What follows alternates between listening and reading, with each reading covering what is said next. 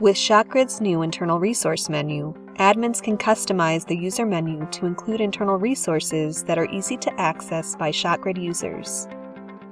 To create internal resources, select Add Resource from the user menu. Fill in a title and a link to the resource, and configure any permission restrictions. In this case, we would like all admins, managers, and artists to see these studio best practices.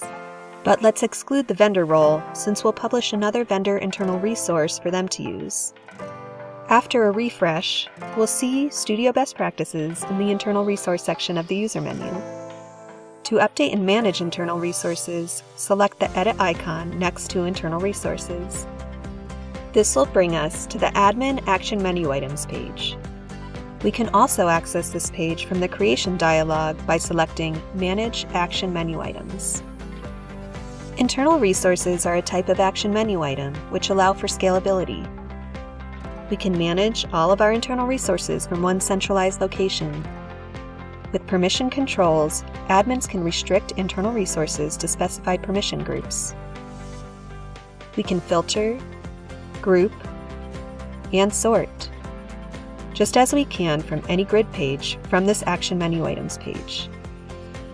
And we can always add additional fields to action menu items to track more information when necessary. We hope you enjoy this new internal resource functionality. Give it a try today.